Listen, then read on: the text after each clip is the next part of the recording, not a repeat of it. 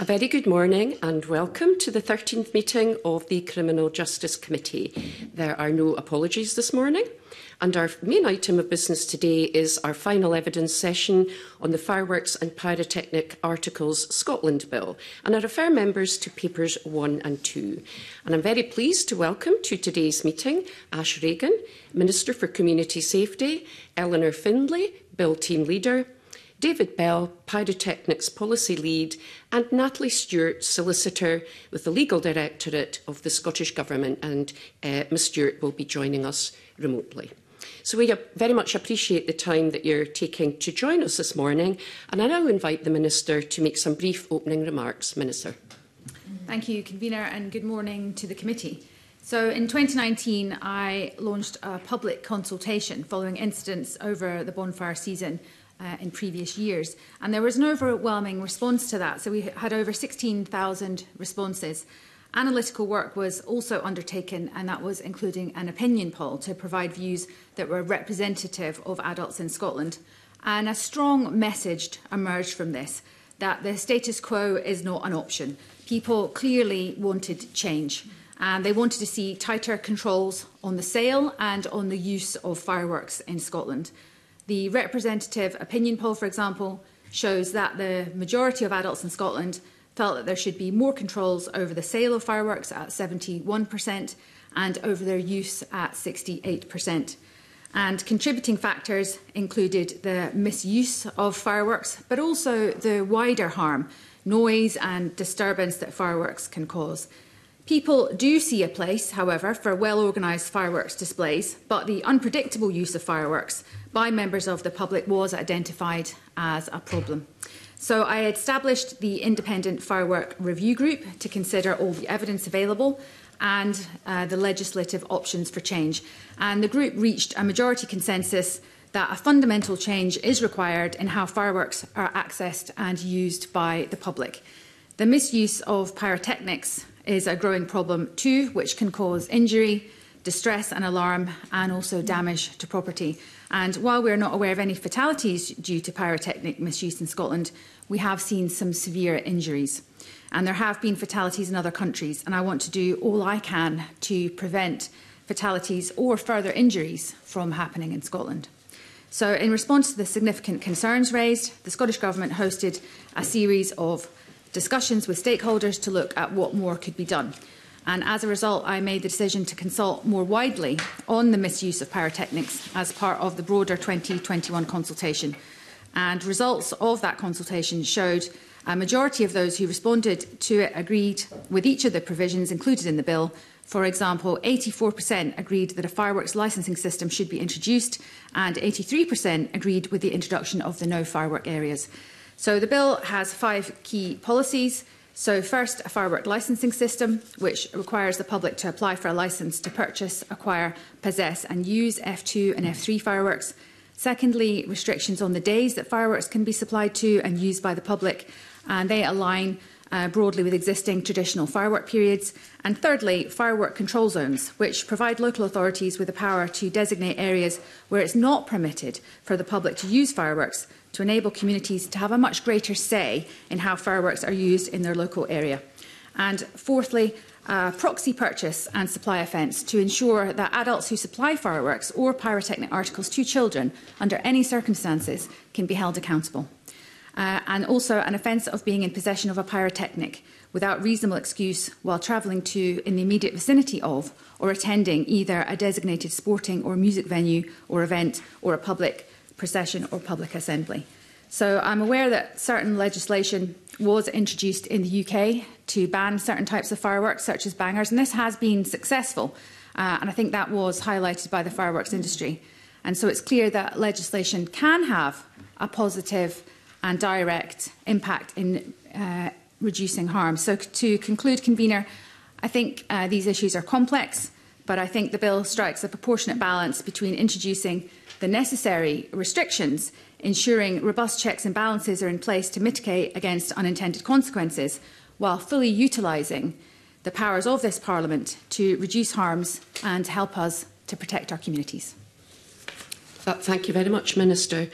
So we'll now just move directly on to questions, and as ever, if I can ask members to make their questions as succinct as possible. And if I may, I'll just maybe open up with a general question for you, Minister. So obviously one of the, as you outlined, one of the policy objectives of the bill is to support almost a cultural shift in how fireworks and pyrotechnics are used, almost sort of changing our relationship with them. So I just wonder if you can explain in kind of quite broad terms how you sort of envisage that cultural change being brought about through the provisions of the bill that we're discussing today.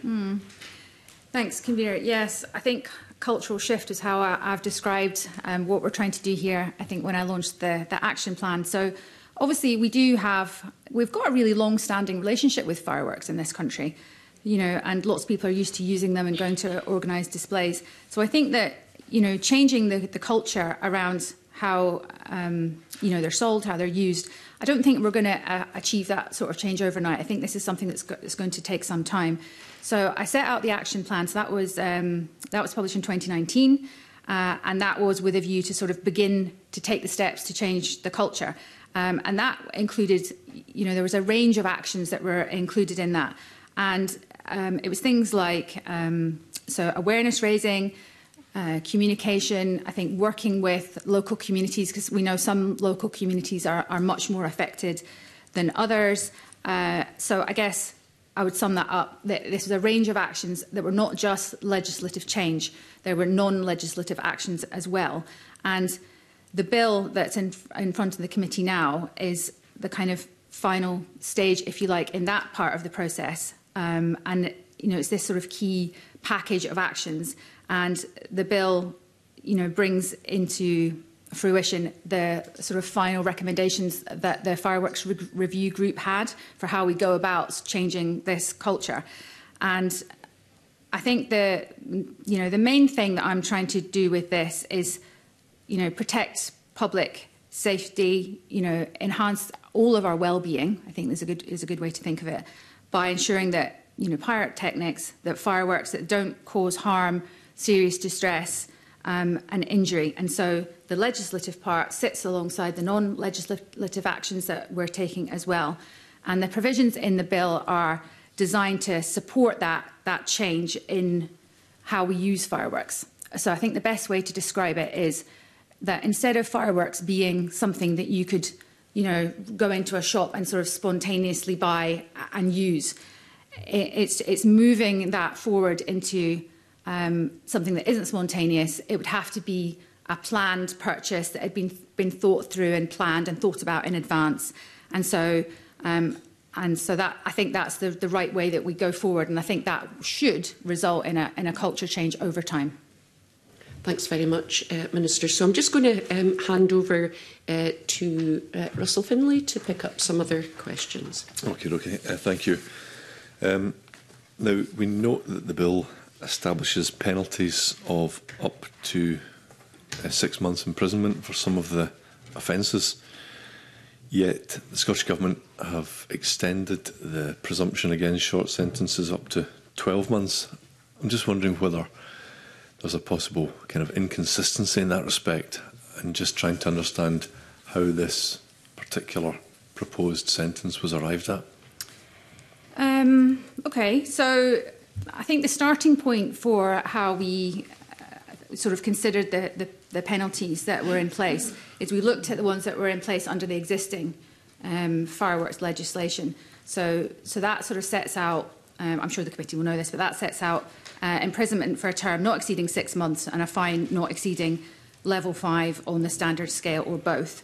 So, when we were looking at this in detail, there didn't seem to be any suggestion that the current level that the penalties were set at were not set at an appropriate level.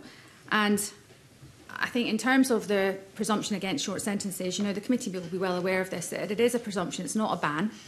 And so, that means that in any, given case, the court is able to decide on what is appropriate depending on the circumstances and the particulars of the case. I think, there is some interest in I'm sure that it's come up in front of the committee already, whether having stronger or more harsh penalties, would that have more of an effect? Would that act as more of a deterrent? I don't think I've seen any compelling evidence to suggest that would be the case. Okay.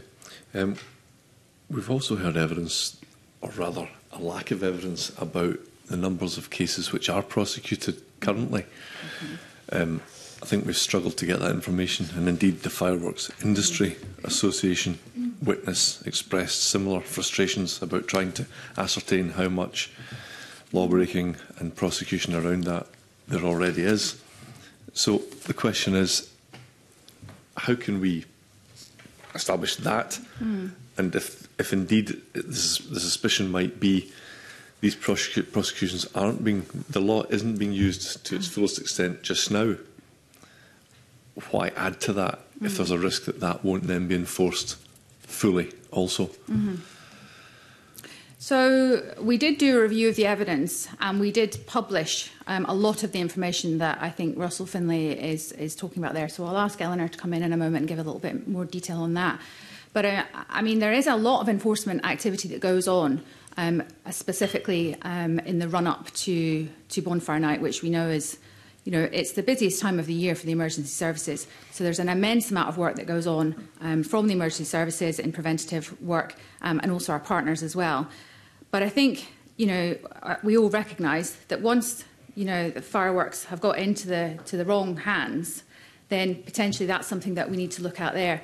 But I'm quite clear that there's a lot of enforcement activity that is already undertaken. So I'll ask Eleanor, who's no doubt had time to find that information now, to give us a bit more detail on that. Yes, certainly. So data covering the last 10 years, so that would be from 2010, 2011 through to 2019, 2020, shows that nearly 300 people, so 297, were either proceeded against in court or given a non-court disposal for a firework-related offence.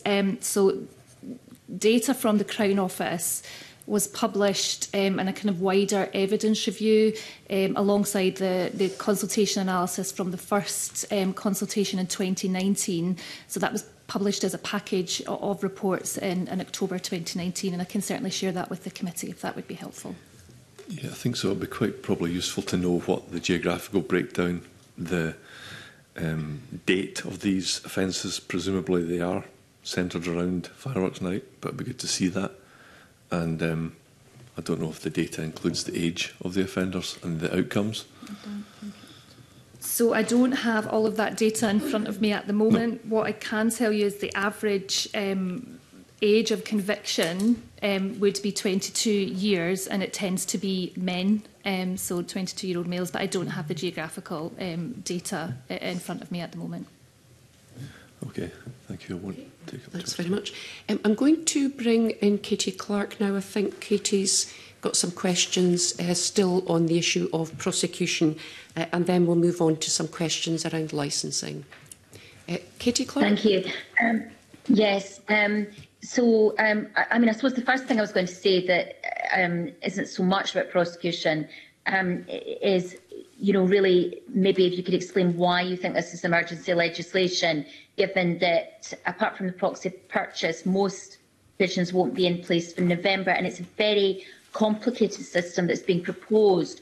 So some witnesses have questioned whether the bill is actually necessary, given that there's already UK legislation which makes it illegal to supply fireworks to those under 18, as well as prohibiting the use of fireworks in a public place.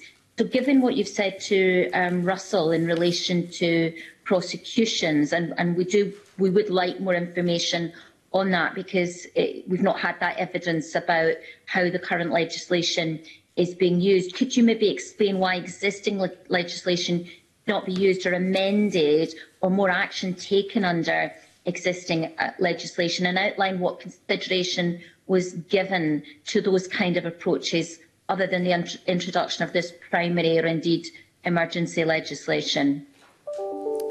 So there are well-established processes that are in place to enforce the existing regulations, but I'll come back to my previous point that this legislation is an attempt to change the way that we primarily, I suppose, buy fireworks, but to a lesser extent also use them. Because once, as I've said, there's an immense amount of work goes into preparing for the run-up to Bonfire Night, which I think as well, you may have already heard, it's not just a night anymore. It's turned into like a season.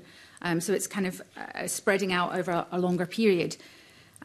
So once the fireworks have got into the hands of people that are intent on misusing them, we've now got a much bigger challenge in terms of how we deal with that. So the legislation that's in front of you is an attempt to go some way to address that.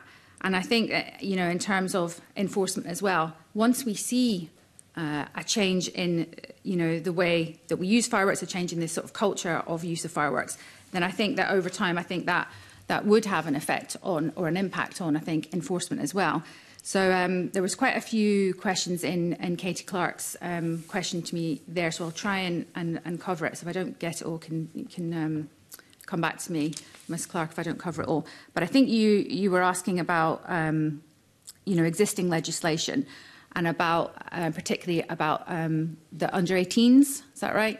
So I think that, yes, there is UK legislation on that already. So at the moment, it's illegal to supply fireworks to those under 18 on a commercial basis. But I don't know if the committee's heard this, but we've heard significant anecdotal evidence that, I think parents, but certainly adults, are purchasing fireworks, and they're then supplying them to children.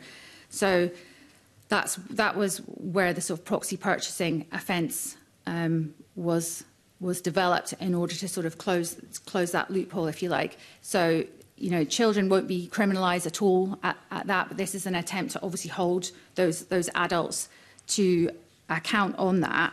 And also, I think that does ensure that, we are limiting, where fireworks potentially are ending up, because, basically these are explosive devices, and we want to be careful about who's being able to use them.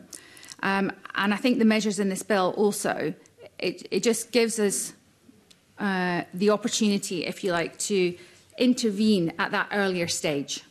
So we can intervene at an earlier stage, and we can then prevent some of the issues that, many of us will see in our constituencies from going on to happen. So, Eleanor, have you got any more that you'd like to add on that point? No, I don't think so, other than just to say, alternative legislative solutions were obviously considered as the bill was being developed and as the policy was being developed, and those are outlined in the policy memorandum. And in particular, the Fireworks Review Group considered alternative legislative solutions as part of their options appraisal approach, and as I say, that's outlined in the policy memorandum, so there's some further detail in there. Mm-hmm. Okay. Do you want to come back in?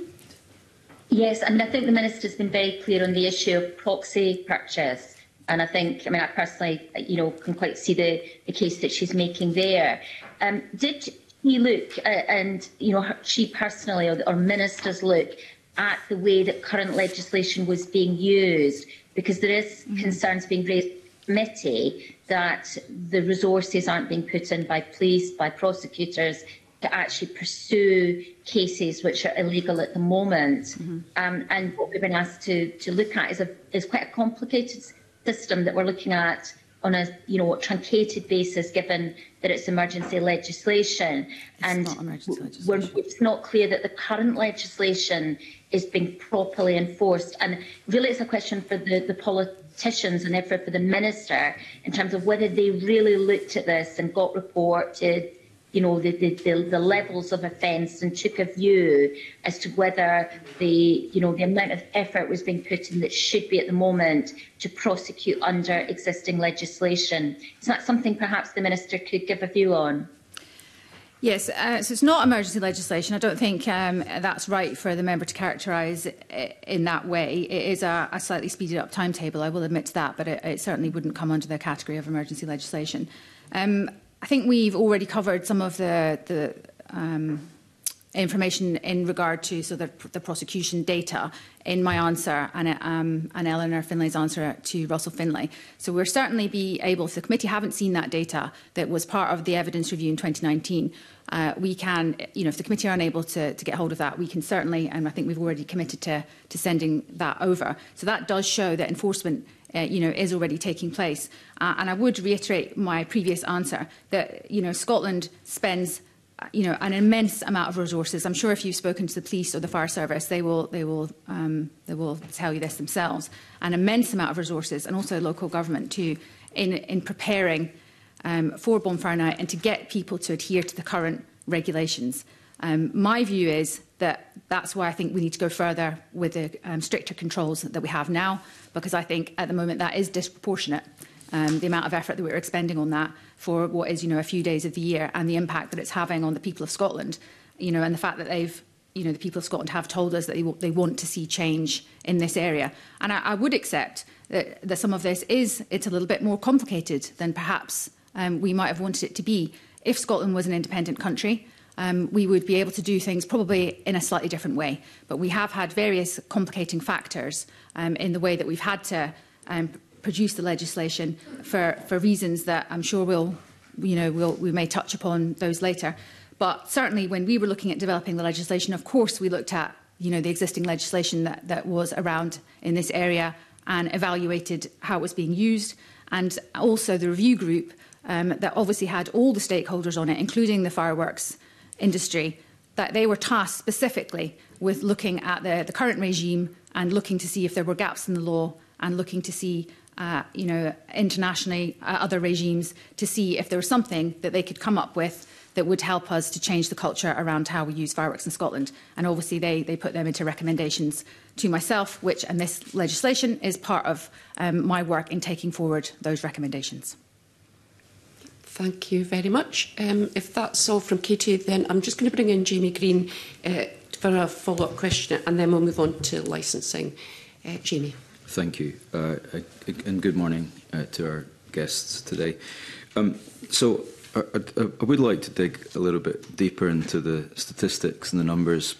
I guess what we're trying to grapple with as a committee is what is the scale of the problem, and whether or not the legislation as proposed is both fit for purpose but is filling the gaps that meets the policy intention of the premise of the legislation. So some of the data that I've heard today is news to some of us, but it's also 3 years out of date. You said it was from the 2019. What was the description of it?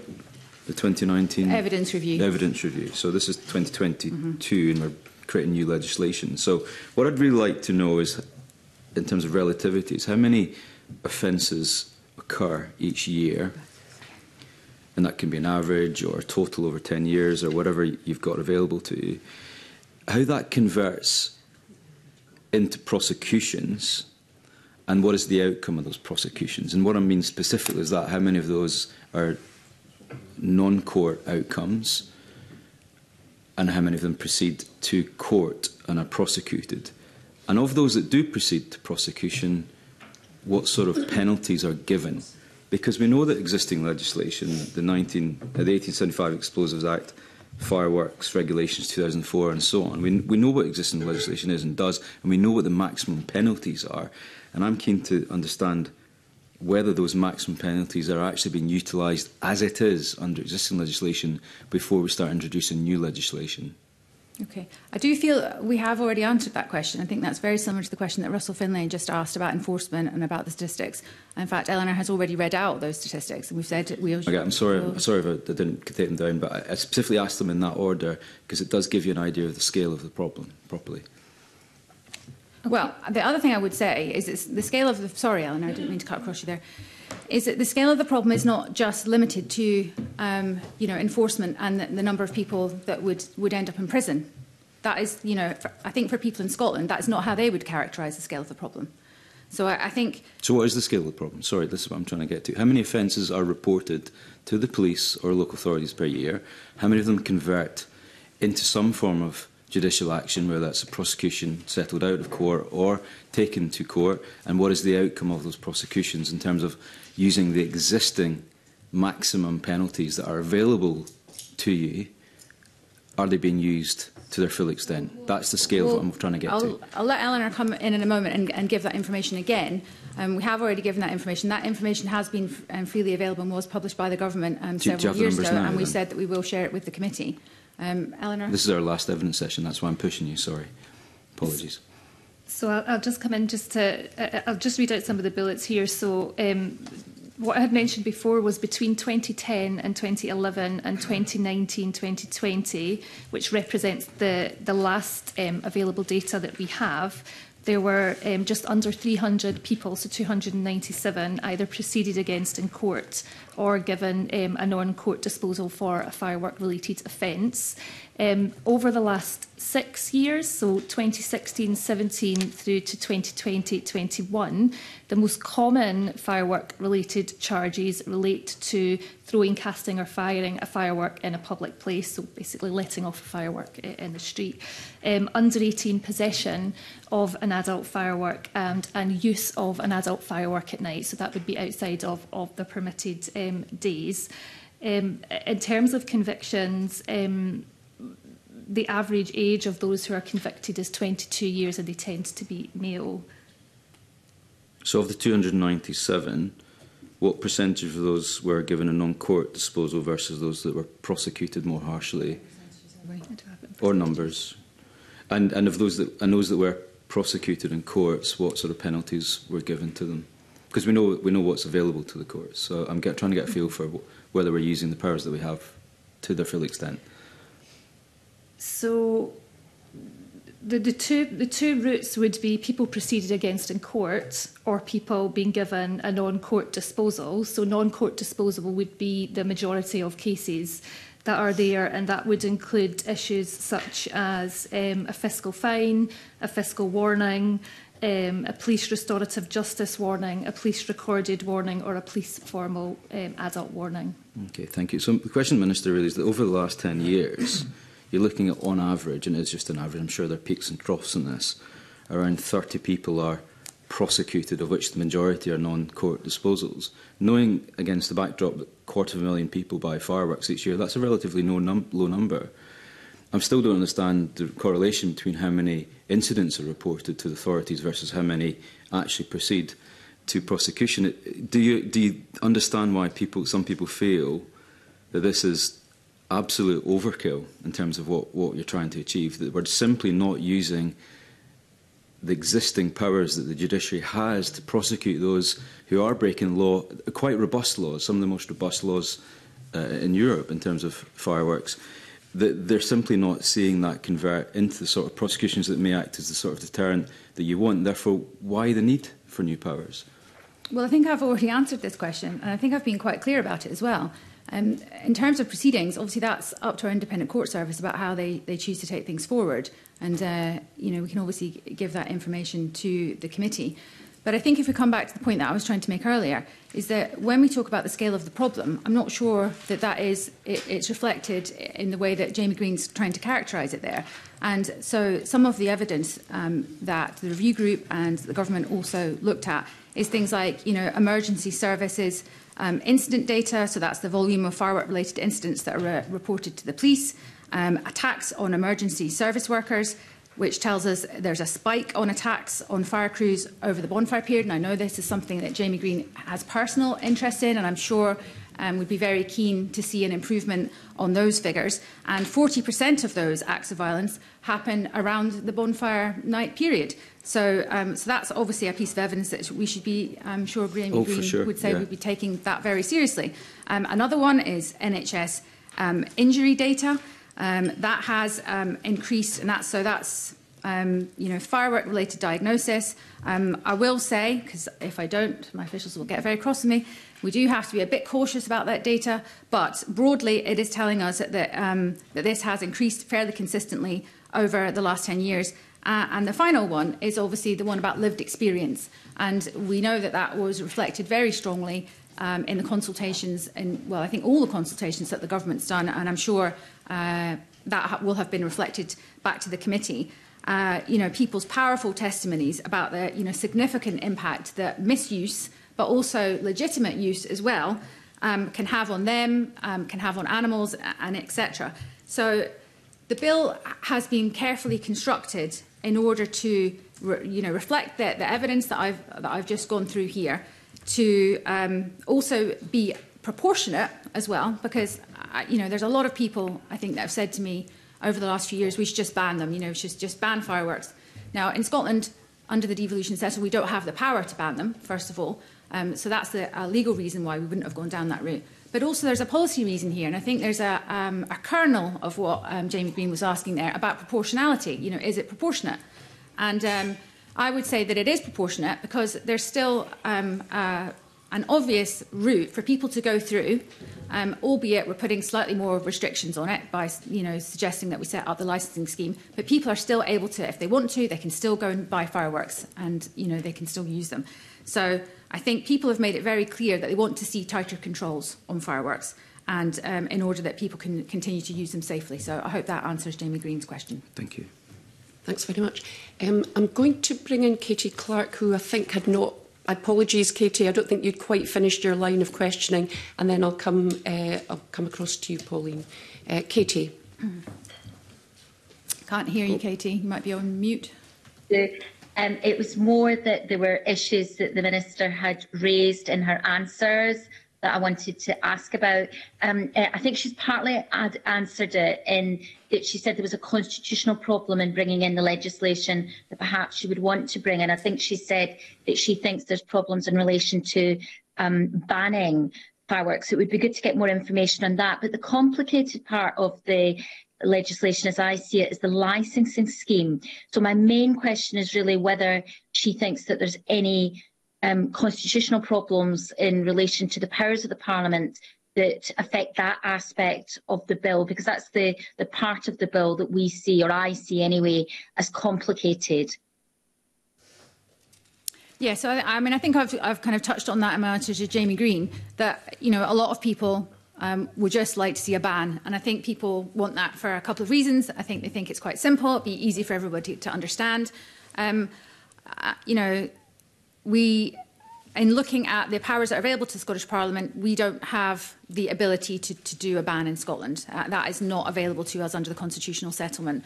So we've looked at what was available to us, and we have used the maximum amount of powers of the Scottish Parliament in order to put this system into place, because I wanted to reflect the Scottish public's desire to see those tighter controls on fireworks.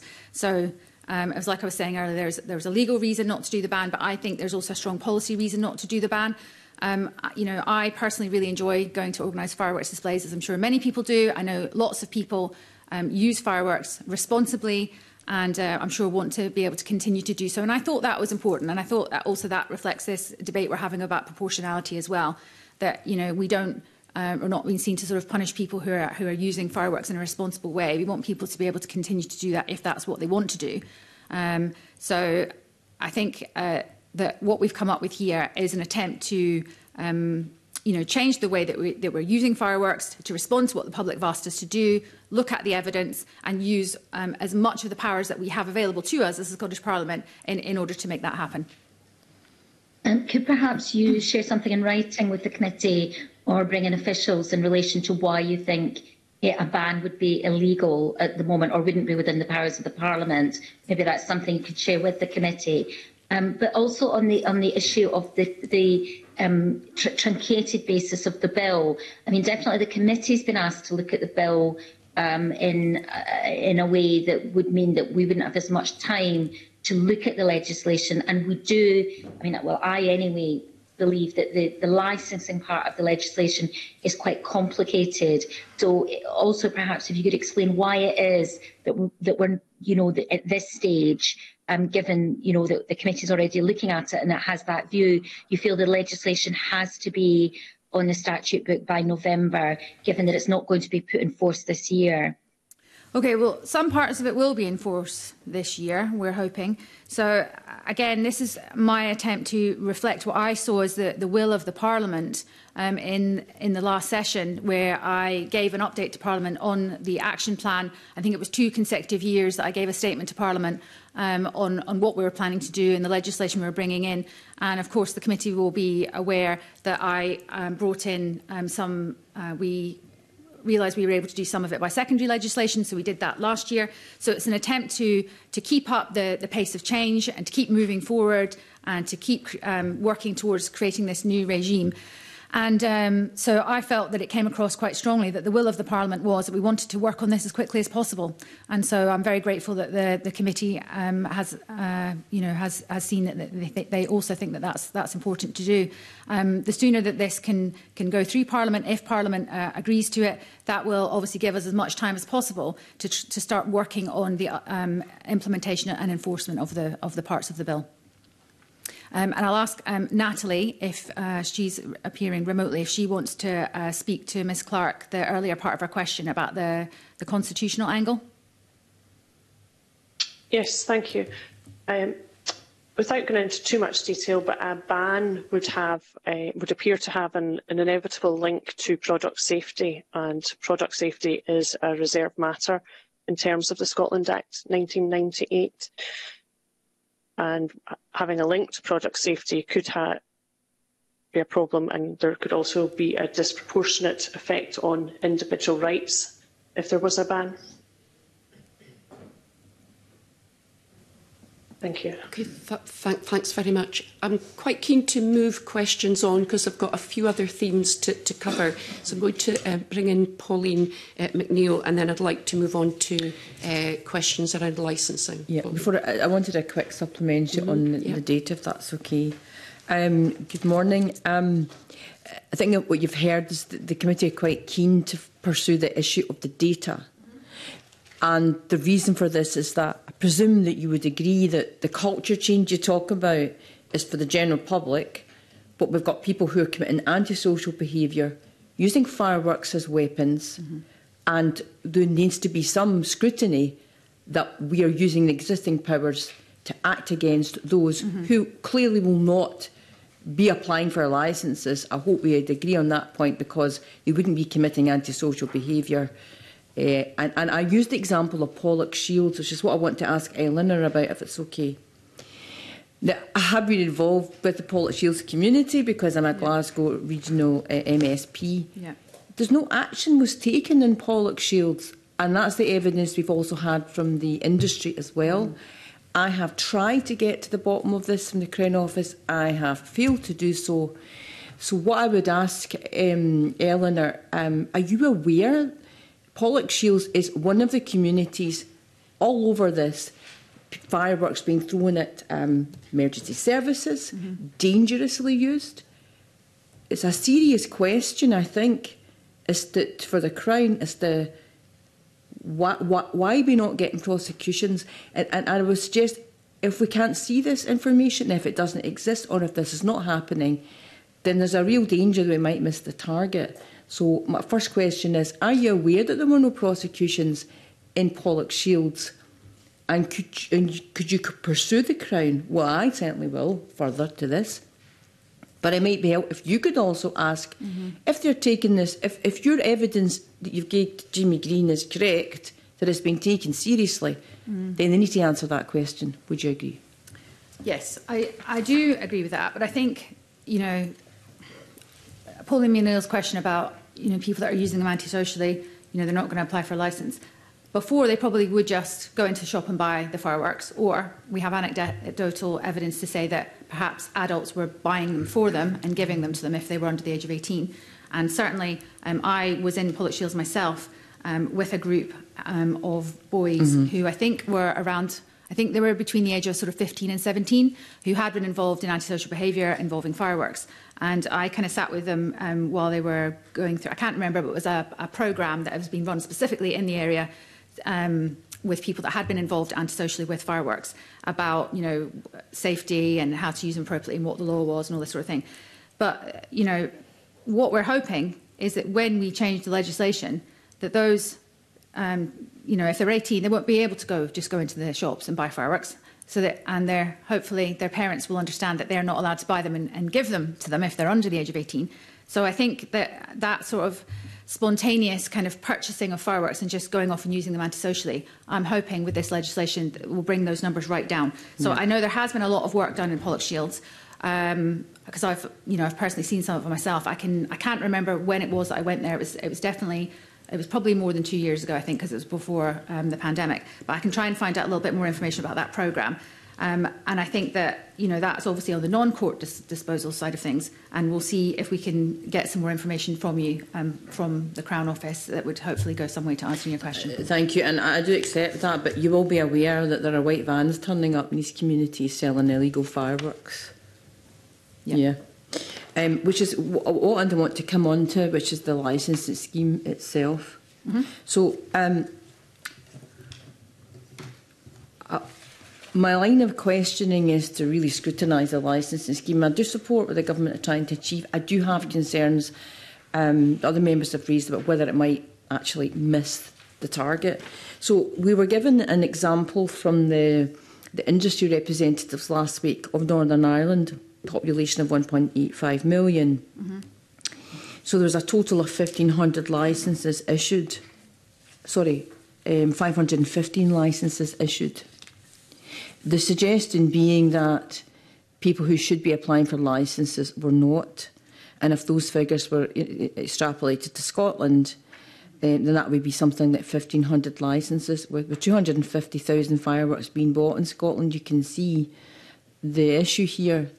I confess that trying to get my head around the legislation, I think I do now understand it. So the culture change that you're talking about would be, you know, ordinary families and individuals who do may misuse fireworks, but they're not illegal, and that's where the concern comes from: noise disturbance, animals, and children with autism, and so on. You need to realise, so through a licensing scheme.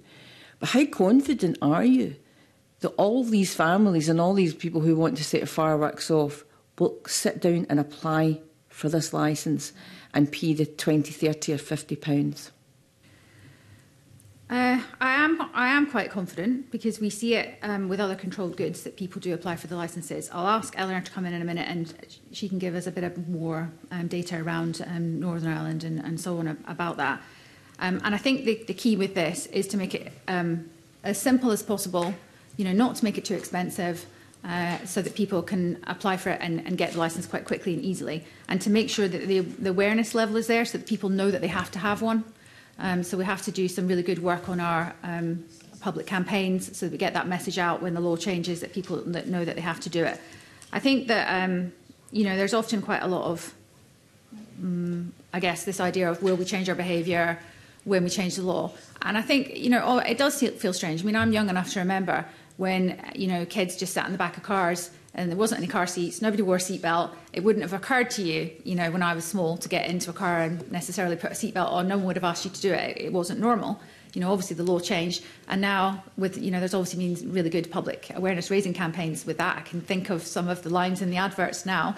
And now you don't think twice, mostly. You get in the car, you just put your seatbelt on, and that, you know, people just get used to it. So I am confident. I think we all accept that, you know, legislation in itself isn't going to fix all the problems. I think we all know that. We all know that it isn't.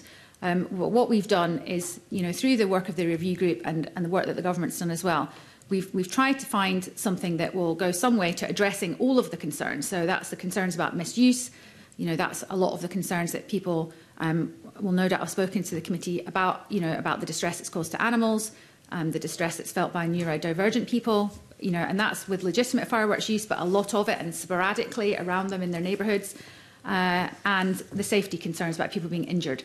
And we've tried to do that in a balanced and proportionate way. And I've explained a little bit that, you know, it is slightly more complicated perhaps in some areas than it might have been able to do if we had a different setup. But I think I'm quite confident that we can make it as simple as possible for people to apply for it, and hopefully they will do that. And I don't want it to be a barrier to people who legitimately and safely are using fireworks. I want them to still be able to buy fireworks, you know, from their, you know, local shop or whatever, and be able to enjoy them with their families. Can I just come in on the Northern Ireland point? So we have obviously looked at the system that exists in Northern Ireland and in terms of the licensing system, and have been in fairly regular contact with our counterparts there. The system that has been developed and is outlined in the bill is different from the system in Northern Ireland, and is obviously unique to Scotland. So just to give you an example, the system in Northern Ireland requires people to have a licence to purchase, possess and use fireworks, but it's aligned to every single display that they hold, whereas the system in Scotland, it is intended that that will be for a longer period of time and will not align to every single time that they want to go out and purchase and use fireworks on that one occasion. So it will be something that people will be able to have in Scotland for kind of multiple uses of fireworks and over a longer period of time. Thank you. Just finally, I mean, I have to say, quite powerful evidence from the industry about the concerns of people don't, and I take the point that's been made that the system's different, is that people will turn to the black market. I have a serious concern about we won't have any control over that, and then that obviously sparks safety concerns. You've probably heard the same evidence as we did. What do you think of this evidence that we've heard, and do you have any concerns that people will turn to more white vans turning up in streets, because then you don't have to get your licence? You probably just think you're setting off a few fireworks, but you know, because then the safety checks are not there. Do you have concerns about that? Yeah, I do. I think that's part of what I was talking about earlier about, you know, making sure the awareness raising is there, that people are very clear that what they'll be doing, you know, is an offence, and also that, you know, black market illegal fireworks, however you want to describe them, you know, clearly are potentially not going to have the same kind of safety checks, and so that it's going to potentially be dangerous, and they could be injuring themselves basically by doing that. So, you know, I think there is a potential risk of displacement of sales, and you know, we've tried to sort of carefully consider that as the bill has been developed. And I'll ask. We did consider sort of three different, you know, we sort of considered that in the sort of three different areas, and I'll ask Eleanor to speak about that in a second, about those areas that we looked at.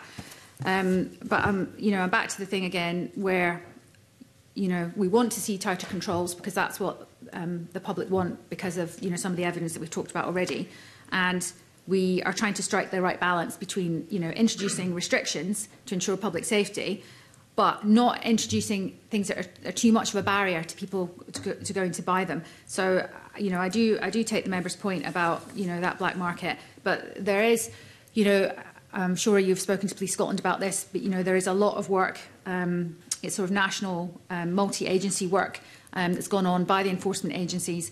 You know, that does include, you know, the Fire and Rescue Service, trading standards and so on. And they tackle, you know, illegal sellers of the type that we've been talking about, illegal products that I'm no doubt we'll talk about as well, and various actions, you know, like removing websites, you know, that sort of thing, referring cases on, and reporting breaches to Health and Safety Executive. So there are routes in place that are already being taken, and you know, if people see white vans selling fireworks to kids in the street, I'll be very confident that they're going to ring the police, and the police will go around and deal with that.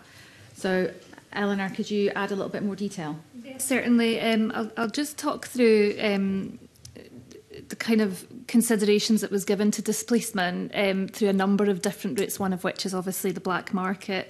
So the first kind of, when we were thinking about the licensing system, the first kind of option, if you like, for displacement is across the border. So will people cross over the border to purchase fireworks and bring them back into Scotland?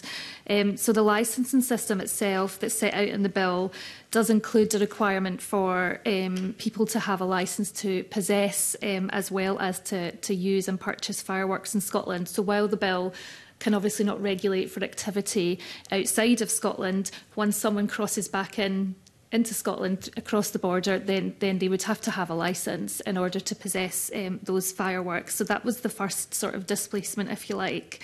The second is around the kind of online legitimate sale of legal firework products, if you like. So again, someone could go online and order the products from a country outside of Scotland and have that delivered.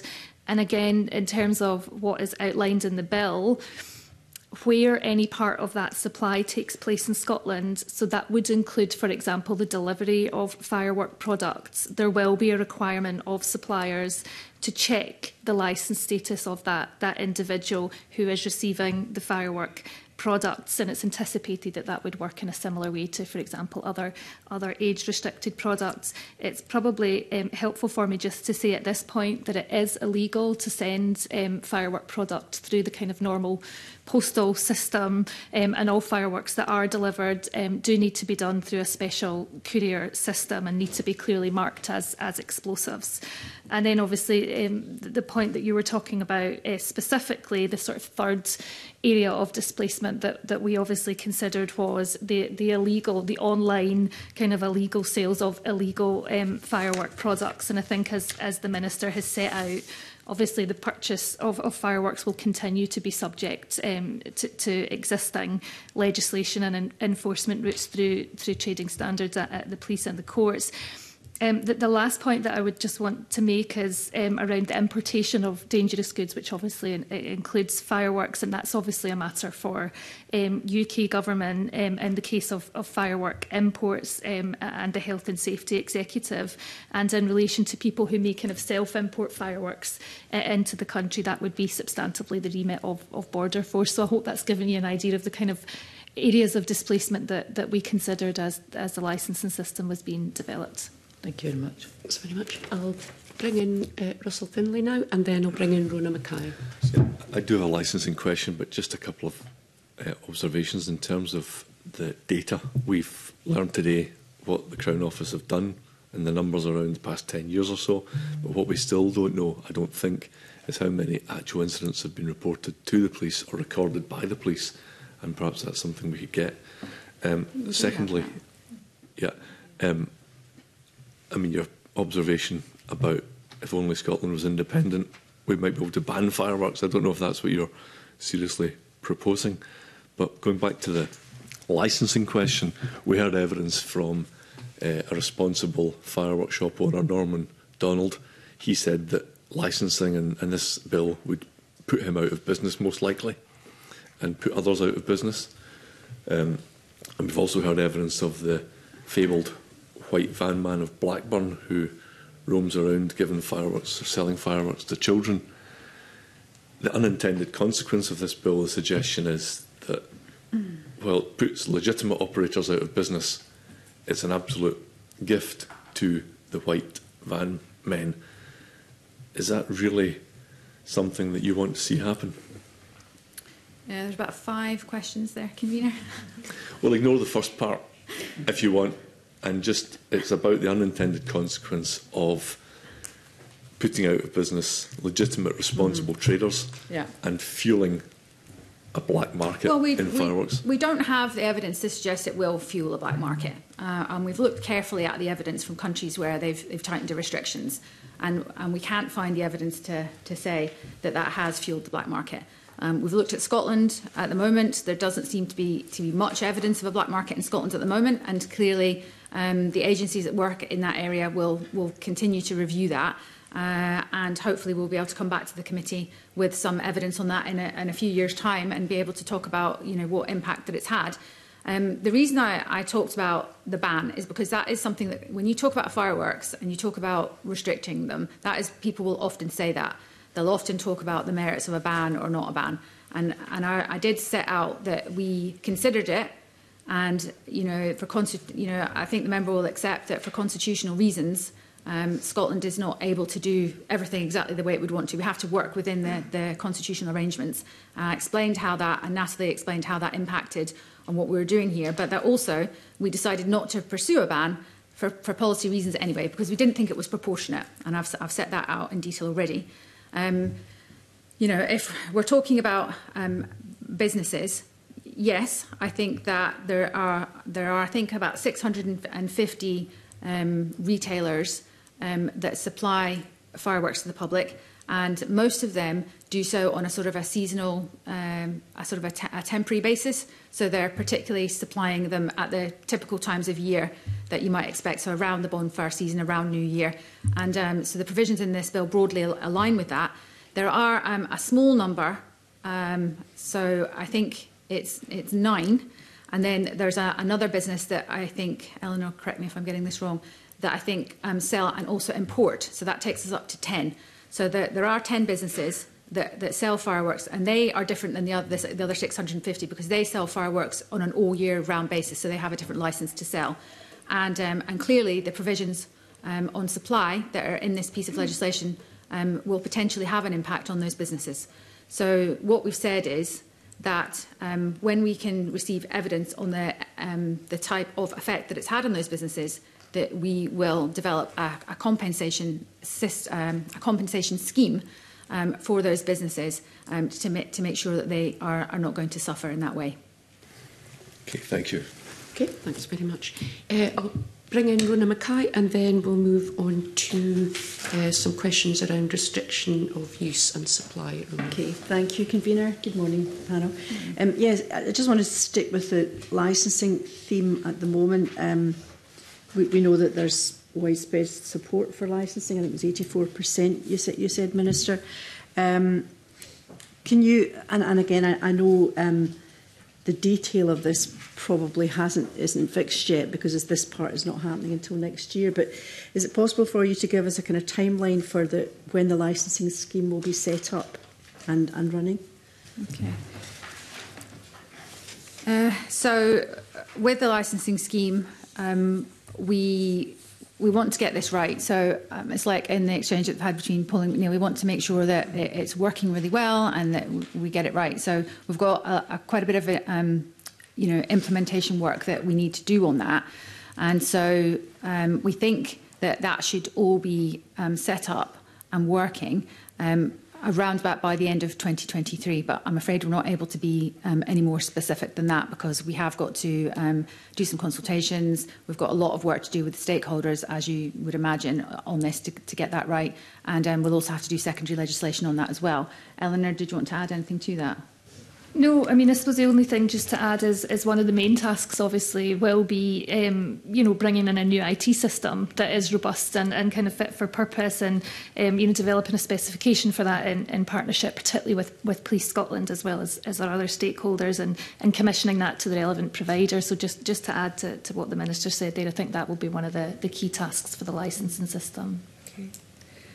And can I ask about the sort of timescale of I think it's 5 years the licence would be valid for. Has there been thought given to the possibility that during that 5 years someone might commit an offence, or and what would the process be there? Would it be revoked or? Yes. So. If somebody is convicted of a fireworks-related offence and they have a valid fireworks licence, a court will have the power to revoke that person's fireworks licence, and if they do that, then they have a duty to inform Scottish ministers that they have done so. If a court convicts someone of a fireworks-related offence but does not revoke their licence for whatever reason, the court would still have a duty to inform Scottish ministers that that person has been convicted of a fireworks-related offence. Individuals themselves, licence holders, are also mandated to provide updates in any material change in circumstance to Scottish ministers if they are a licence holder, and we would expect that to cover a firework-related offence. So it would only apply to firework-related offences, not if the individual had been convicted of, assault or antisocial behaviour or anything like that, only firework-related? It covers offences under existing fireworks legislation as well as offences under this bill. It also covers any other offence where the misuse of fireworks or pyrotechnic articles has been a factor. So, for example, if somebody is charged with, an antisocial behaviour offence or an offence of attack on emergency service worker, if fireworks has been an element of that offence, then it's possible for it to be considered. But in terms of wider offences, then no, that is not set out in the bill. Okay. And can I just ask about, and again, this is a detail you probably don't have yet, but it's just about cost. And we know that in Northern Ireland, a licence costs anywhere between about £100 and £160. And Minister, you said you were conscious that you didn't want to make it prohibitive for families to purchase them. Do you have any idea of the scale of what it might cost? Any ballpark figure you could give us just now? Yeah, so the financial memorandum, which I think will have been provided to the committee, we did a financial modelling exercise on this, and so we modelled licence fees of either £20, £30 or £50 for the 5-year licence, and we looked at that and at those amounts in particular because when we took into account other sort of similar licensing schemes that are already operating in Scotland, particularly the air weapons licensing one. So we will do a further consultation on this if Parliament agrees to the legislation, and we will then go on to seek views on what the appropriate level of fee would be. And I think if we're talking about Northern Ireland, I think their fees are significantly higher for those, and I do think that's an important point. I think it has to not act as a barrier to people. So if you think you're a community group and you want to put on a fireworks display, I would imagine the costs involved in that are fairly significant, and so potentially paying £30 for a 5-year licence may not seem disproportionate in that context. And then, sort of finally, just on licensing. I'm just thinking that it could be a pretty big workload and have an impact on local authorities having to issue these licences. Has any kind of impact assessment on local authorities been done in terms of resources or staff that they need to do? And Eleanor, you mentioned the new IT system. Would that be provided to every local authority? So just to clarify that the bill sets out that the licensing system will be managed by Scottish ministers, so Scottish Government on behalf of Scottish ministers, so it wouldn't be something that would be devolved to individual local authorities. The consultation in 2021 over the summer that we ran asked people's opinions on who should run and administer the licensing system, and that included national government, another national organisation or local authorities, and the kind of feedback that we had from that is that it would be most appropriately done by Scottish Government to ensure that we had a kind of national system and that there weren't barriers with people purchasing in one local authority and then using it in another. So the licensing system would be administered and run by Scottish Government. Okay. Right. So people apply to the Scottish Government for a licence. Okay. I hadn't appreciated that. Right. Thank you. That's fine. Okay. Can I just pick up on that point around licences? Obviously, you've helpfully sort of explained it would be a Scottish Government role to administer the licensing scheme. I think earlier on in some of your responses to the licensing questions, you mentioned Police Scotland potentially having a role, or did I pick that up incorrectly? No, you didn't. So the IT system that is developed for the licensing system will need to be aligned with Police Scotland, because they will have to have real-time information and data on licence holders in order to enforce the relevant offences. So it would be Scottish Government, but obviously we would do that very much in partnership with Police Scotland to make sure that it worked for all the stakeholders. Perfect. That's helpful. Thanks very much. I don't know, Pauline McNeill, do you have a follow-up that you'd like to ask around licensing, or are you happy for us to move on? Just a quick supplementary in terms of Rona Mackay's line of questioning about and you've said clearly that you wouldn't want the cost to be prohibitive. I think there would be a big difference between £20 and £50 given our cost of living crisis. So I think it would be useful to know when that information is available, because £20 I might not be so concerned, £50 that would concern me, and I would think that would definitely be prohibitive in these times for a lot of families. Thank you. Thanks very much. I think Colette Stevenson, you've got a follow-up question you'd like to ask, and then I'll move on to restrictions on use and supply and bring in Fulton. Yep, thanks, Convener, and good morning to the panel. One of the sort of recurring areas of questioning that I've had from the panel members that have came before us is to do with silent or low noise fireworks. And I was just wondering if the Minister and their team had explored that area. For me, particularly from a nuisance aspect, and then we touched upon the impact it's had on animals and people with neurodiversity issues, is that in some way would go, to mitigating it, and also is it possible for that to be implemented? How does that work? And the other thing as well I would like to know more about is, if you reduce the cost of that, is that not more of an incentive for people to purchase low noise fireworks rather than the categories that are listed in our papers?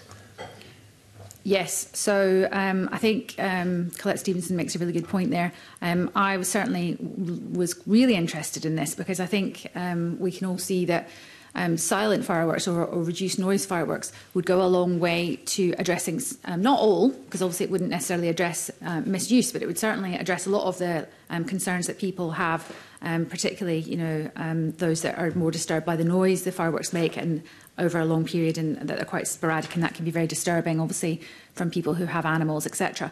So we did look into this.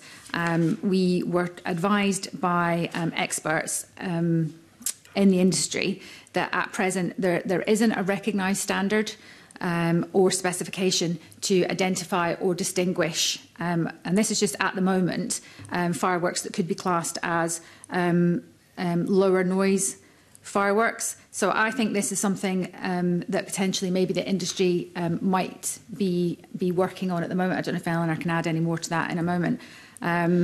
So what we've done in an attempt to sort of future-proof the bill, and accepting that, I think this is an interesting development that could be beneficial, is that we've put an ability in the bill to be able to update the bill. So should this become something that we can identify and we can use, then we are able to update the bill on that accordingly. Anything further to add on that, Eleanor? No.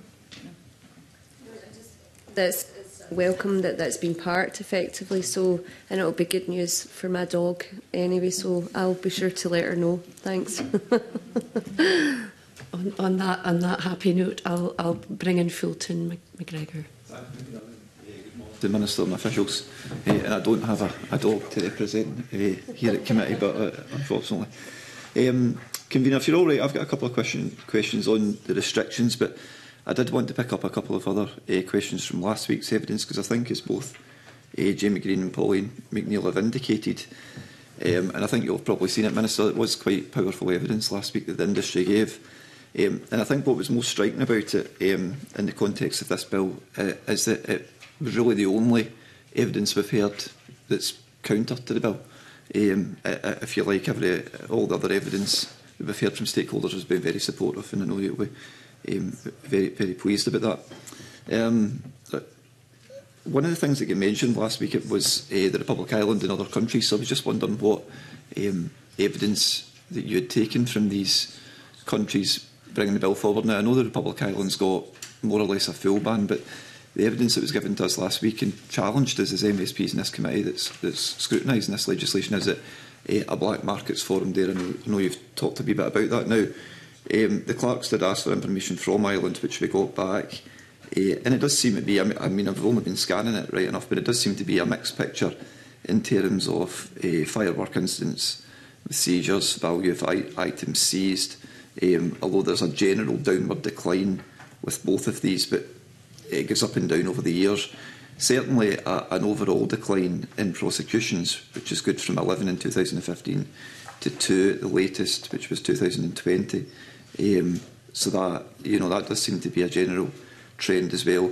But probably most importantly, the Firearms and Explosives Justice Service Delivery Department have said, and I'll quote, "While instances of illegal firework use do still occur in Ireland, in particular in the run-up to Halloween, the Department believes the restrictions in place considerably mitigate against their widespread misuse and the associated distress and risk they can cause to public safety and property." So that seems to be a positive thing that we got back, given the evidence we heard last week. But I did wonder what evidence and information you got from other countries. Republic of Ireland, I think Hawaii was mentioned last week as well. Yeah, I mean, I think it's really important to have a look at what other countries are doing, because there's no point in, reinventing the wheel, if you like, with some of this policy. And if we can find things that have been working really well elsewhere, then it's obviously a good idea to look at that. And equally, the converse is true, that you want to look at where things have not worked very well elsewhere, if you can find the data. The problem often with it is that it can be very difficult to find the right, real data that you can use that can sort of illustrate the policy, and that obviously it's a different setting. So that means that, taking what's working well somewhere and then just trying to drop it into Scotland isn't always advisable, because of obviously the difference in the context. So we sort of took all that into account. The review group specifically did spend some of their time looking at other jurisdictions to see what was working elsewhere and how it was going, particularly obviously Northern Ireland and Ireland. Now, those two are not the same. Obviously, Northern Ireland has the licensing system, and Ireland has a complete ban. So again, the contexts there are quite different. But I think what we have seen from both of those, it looks as if from the data that we can see that there has been a reduction in harms in both of those settings. But I'll let Eleanor, who's probably found the right page of our briefing, to come in and give us a little bit more detail on that point. I mean, really, just to add to what the Minister has said there, international case study research was commissioned by the Fireworks Review Group when it was taking forward its work, and that was really to try and consider the approaches that were in place internationally that aligned with the options that they were looking at, to where it was possible to actually look at the data around the actual benefits and the actual drawbacks of similar measures in place. And that report was published alongside the review group report.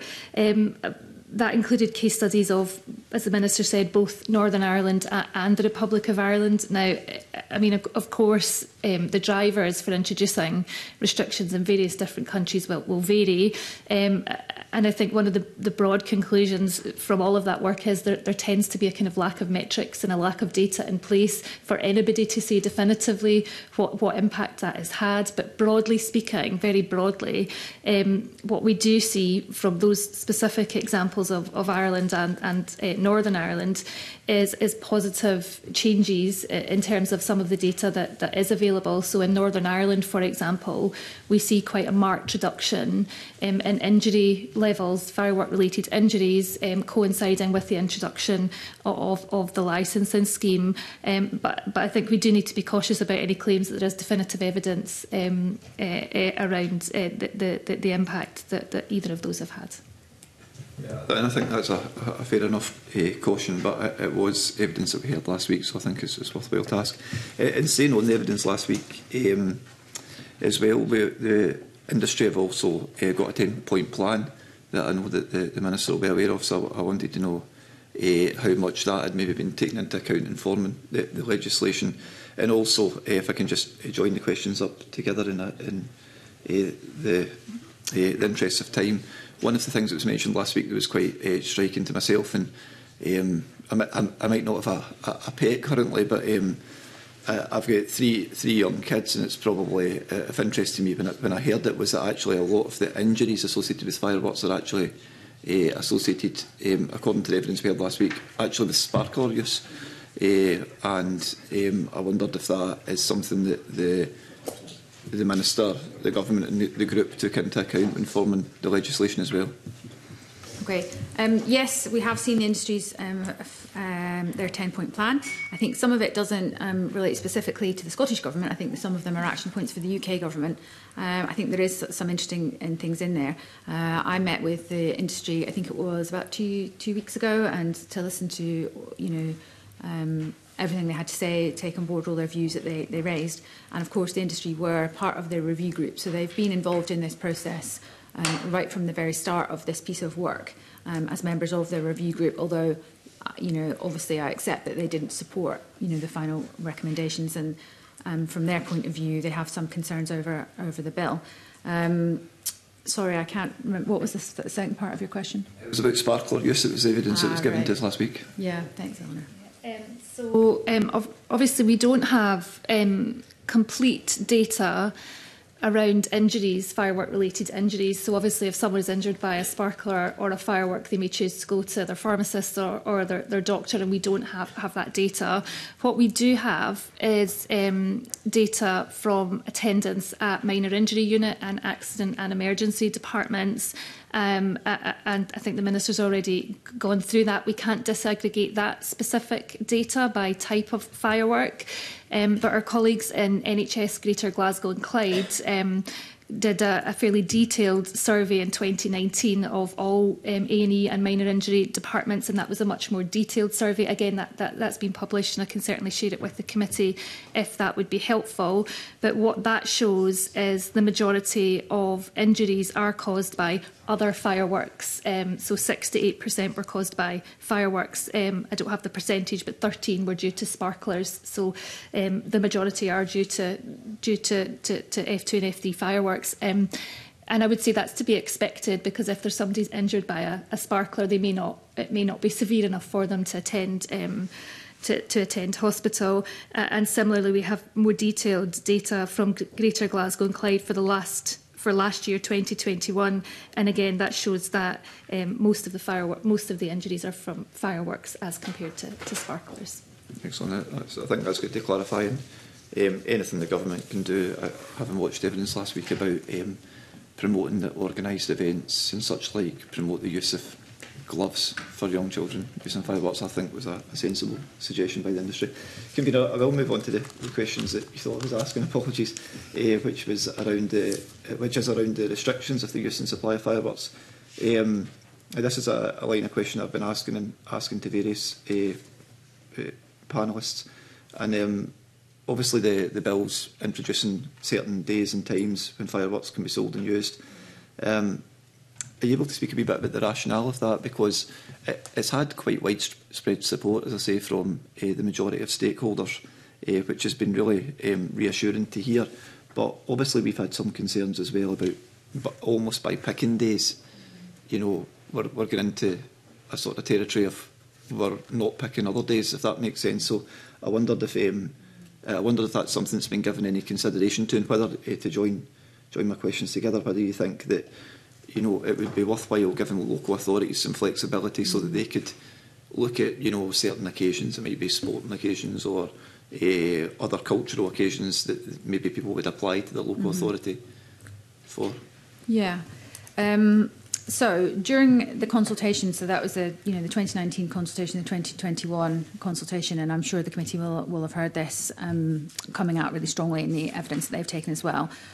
We did hear repeated evidence about disturbance caused to people by this more, I suppose, what we would characterise as unpredictable use of fireworks, and that this sort of leading, I guess, to this sort of perception that firework use had become a lot more prolonged than it used to be, and I think that I visited the SSPCA again a couple of weeks ago now, and they were sort of suggesting to me that for pet owners particularly, and I think this would also apply to anybody that has issues in this area as well, so that would be including this neurodivergent people too, that knowing when the fireworks are going to be used allows people to, you know, undertake whatever mitigation that might be. So, you know, those that have got neurodivergent conditions, maybe they could plan to be somewhere else. People that have pets that are really seriously disturbed by fireworks could obviously seek veterinary advice ahead of their use. And I feel quite strongly that sort of more predictable use, I think that's going to be of benefit to everybody. So the review group, they looked at a lot of, I think they commissioned actually analytical work to look at this. They looked at the international evidence that we've spoken about in one of the other ones. And I'll ask Eleanor to just speak a bit about, I think there was a couple of countries, parts of Australia and New Zealand, where they'd brought in something similar and what effects that had there. Yes, so again, as part of this international case study research commissioned by the review group, there were a number of areas that that were included that had a kind of shorter sales window, and that was, I don't have the name of the Australian state in front of me, but it was in one of the Australian states and New Zealand. Again, just the caveats that I'll give is, you know, it isn't possible for us to draw direct comparisons for a number of reasons, but you know, certainly we do see some positive consequences of that in both of those areas. Yeah, and I do understand, and probably on balance, I'm convinced in terms of the having set days, but I would simply comment that it still does seem a wee bit unfair for people with autism or pet owners or whatever that, you know, come New Year, it's them that have to have mitigation, including leaving their own home. And of course, the last 2 New Years, that wouldn't have been an option open to them anyway, and still fireworks were used. Just one further question on this subject, Convener, if that's okay, and that's about whether the government had carried out any impact assessments with regards to these specific dates on the impact for retailers and organisers such as the independent retailer from Aberdeen that we heard last week. Yeah, I think, you know, if we go back to your previous point about, you know, reducing the times that it can be used, and it's still, you know, having fireworks used during those periods is still going to have an effect on people. But I think the idea is, again, in order to be proportionate, that this seemed like a good approach to take, and reducing that time of use. It obviously, you know, as I've set out, it allows people to be more prepared for it. So it's not sort of catching people by surprise. They're able to prepare for it a bit more, which means that perhaps it becomes a bit more tolerable, I suppose, is probably the way to describe it. And I also wanted to pick up, I forgot to answer your point about flexibility. So we consulted with, you know, various faith groups, etc., and we wanted to be sure that the dates that we'd picked would align carefully with that, and make sure that where there were dates, you know, particularly for other faiths, etc., that traditionally their celebrations involved fireworks, that we would be able to capture that in the dates that we were proposing as well, to make sure that we'd done that.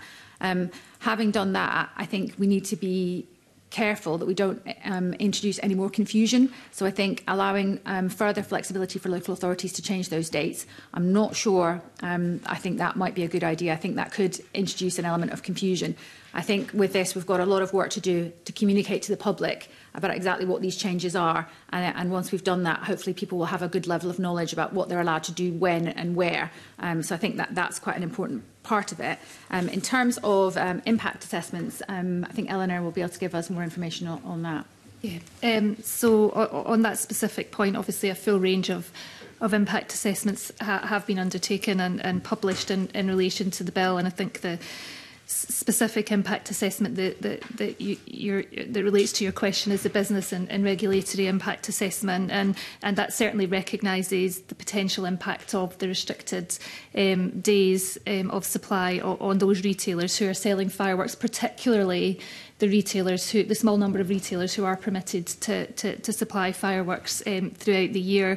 I have to say, you know, limited economic data, you know, is available from those retailers. We did hold a specific consultation event back in 2021 while the consultation was live with specifically with specialist firework retailers, but we've reflected the economic data that we do have, but that is limited. I think it is important to say that retailers will be able to continue to supply fireworks to those who are in the exempt groups out with those permitted periods. So that will include community groups, and that will include professional firework operators. We don't have firm data on this, but we do know that some of those specialist firework retailers are also professional display operators. So it may be that element of the business is enhanced by the measures that are included within the bill. Okay, thanks. I'm going to bring in Jamie Green just in a moment for a follow-up. Can I just quickly jump back to a quick question around licensing? One of the things that's come up sort of repeatedly, if you like, is just the members looking for a little bit more detail on the proposals around licensing. So I just wonder if perhaps in that regard this might be an opportunity for us to ask a wee bit about the practicalities of the licensing scheme as you see it being put in place. So, for example, would there be an online option? Would there be ID documents required to be produced? What sorts of timescales might be required from the point that somebody applies to the point that an application is completed and endorsed? So really just a little bit of more practical detail around the process for people applying for licences would be really helpful. Yes, no, I think that's a good line of questioning. Obviously, we would anticipate the majority of it will be done online. I think most people are able to use that now, and it's obviously highly efficient for many people. But we will have an alternative for people who are obviously not able to access that or use that. So we'll have a sort of a paper-based alternative for people that might work better for. Eleanor, can you add some more detail? Yeah, I can certainly talk you through the process if that would be helpful, and forgive me if it's a slightly long answer. So the basic principle is that all members of the public, including community groups, will be required to apply for a fireworks licence if they are not in one of the exempt groups that is set out, and they will be required to have that licence before they can purchase, possess or use fireworks. In terms of what that would involve, first of all, it would involve them completing a training course on the safe, appropriate and responsible use of fireworks in the 3 months preceding that application, and that is set out in the bill. Future regulations, as the Minister has said, will set out the operational detail of that, and we envisage at this stage that will include it primarily being an online course, although the bill doesn't set out that it has to be an online course, but we imagine that it will be an online course. But of course, consideration has been given to those who might not have internet access. The regulations will also cover information on what content is in the course, but that will include things like how to use fireworks safely, information on how to store and dispose of fireworks safely, rules and regulations in relation to where and when they can be used, and also the consideration in relation to the appropriate use of fireworks. The second thing that the person would then be required to do would be apply to the Scottish Government for a licence, and that will involve filling out an application form and providing proof of successful completion of the training course, as well as disclosing any previous convictions related to the misuse of fireworks or pyrotechnics, as well as disclosing any previous licences that have been revoked or cancelled. And again, it would be future regulations that set out the detailed operation of that system. So that would include, the content of the application form and the information that is required from applicants, the fee that needs to be paid, the time in which the application must be made in order to manage those spikes in demand to kind of coincide with traditional firework periods, as I've said, the content of the training course and the length of time that the licence is valid for. Thanks very much. That's helpful. I've got some more questions around that, but I won't ask them just now. So I'll just come back to Jamie Green. Thanks. Minister, you've talked quite a lot about the working group and the various members of it. I raised this with the industry representatives last week. In their written evidence, they said that they believed that too much weight had been given to the voices in the group who, I quote, wanted to see more restrictions, and woefully insufficient weight has been given to the industry who have been warning about the serious unintended consequences of the bill. Now, to be fair, I did challenge him on that and said, well, you would say that, wouldn't you? Your interest is in the commercial success of your members. But interestingly, the British Pyrotechnic Association said that the majority of their members actually put on professional displays and have no vested interest in the retail market at all, either in the restriction of sale, purchase or use of over-the-counter fireworks. And that their views on this, around the unintended consequences, around the black market, around what they think will be the outcomes of this legislation, are purely based on their professional judgment and their decades of experience in the fireworks industry. That was their response. How would you respond to that? So you're right to say that, and I think we've covered this already, that the industry were members of the review group. There were full members, like all the other members of the group. The group decided on what their remit was, what evidence they were going to look at, and then obviously came up with the action plan at the end of that, of which this legislation in front of you forms part of, but not all of the recommendations that were put forward.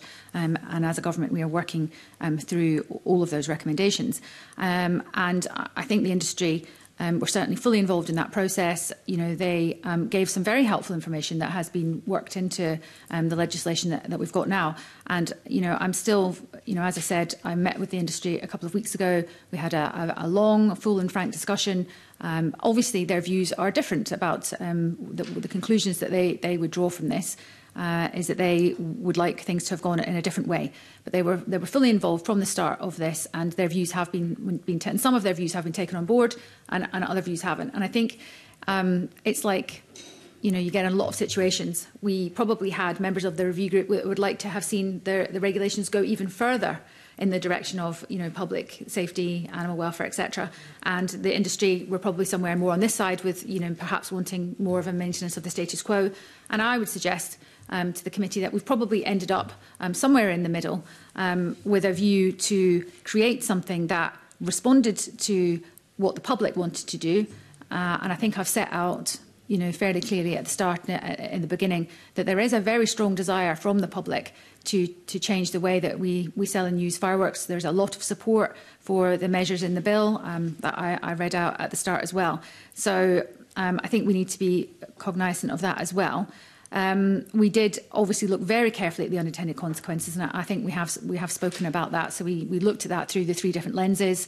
Again, there isn't a lot of data that we could use, but the data that we could find that we used to inform this. And again, I think that comes back to some of the the exchanges that we've had with other members of the committee about making sure that the licence system is easy to use, making sure it's not too expensive to use, so that we don't create barriers to people buying fireworks. And also, we've accepted that there may be a very small number of fireworks suppliers that may be adversely impacted by the provisions in the legislation. And if that's the case, we have said that we will set up a compensation scheme for them. I'm sure that would be very welcome.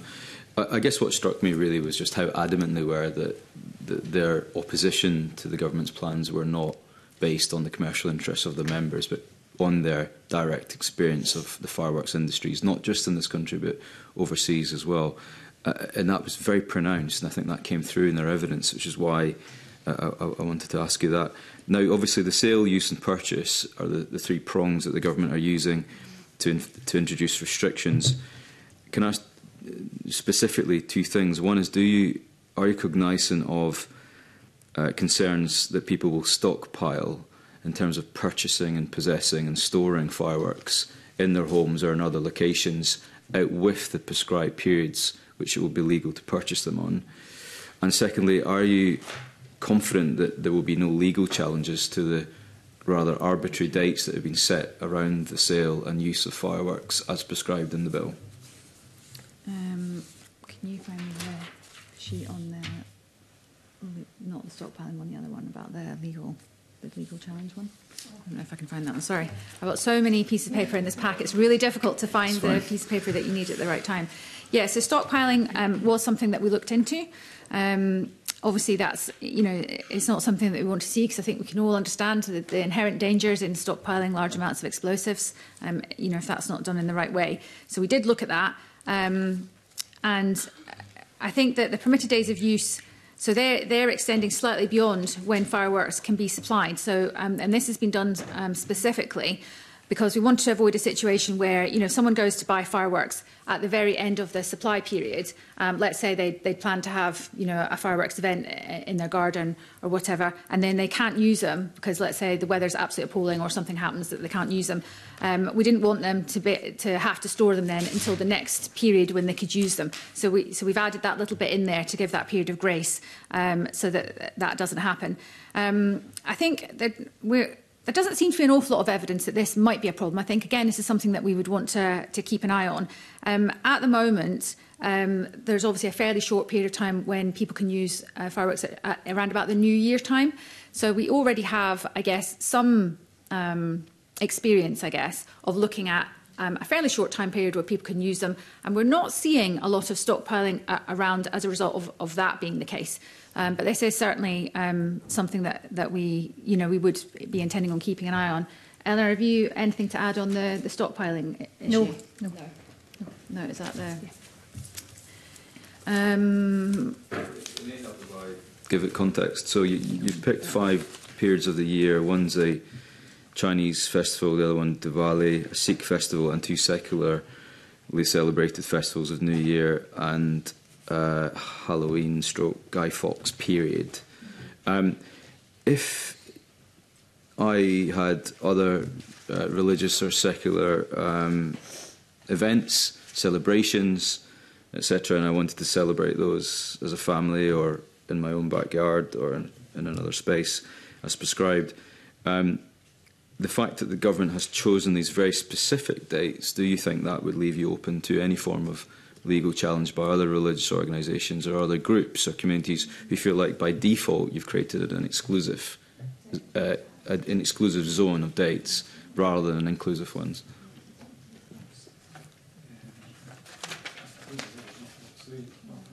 I think I did set this out earlier. We did consult with all the faith groups. So we do feel that we've captured all the dates that we feel that there might be particular of religious significance where fireworks are traditionally used as part of the celebrations, and we feel we've captured that. I think as well, the days that we have got, they broadly align with the existing dates. So I think that we are quite confident that doesn't fall foul of the legislation. Yes. I don't know if Natalie wants to say anything further on that.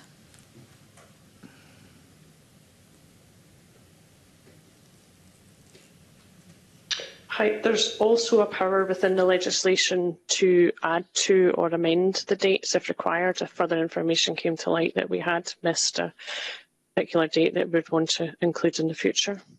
Thank you. I was going to say that sounds like a marvellous amendment that someone would have introduced anyway.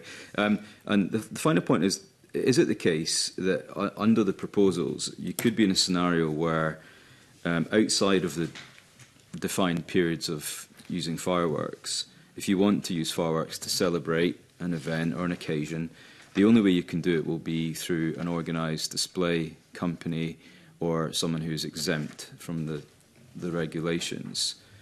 Do we not end up in a really bizarre scenario where if you can afford to do that, you can, but if you want to do it yourself, you can't? Are we not just creating a fireworks class division of those who can afford to will anyway, and those who can't are being restricted? Does that seem fair and proportionate?